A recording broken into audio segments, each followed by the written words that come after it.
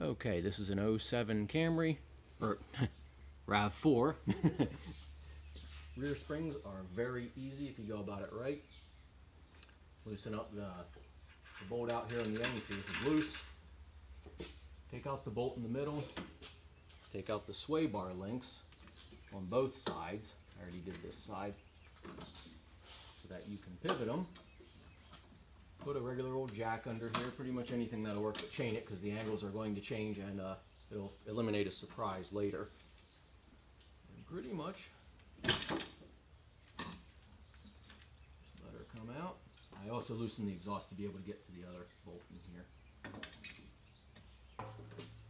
Okay, take out the bushing, clean things up, put the new spring in, jack her right back up in, but let this loose, get everything loose first, but let that fold it in. So hopefully that saves you just a few minutes.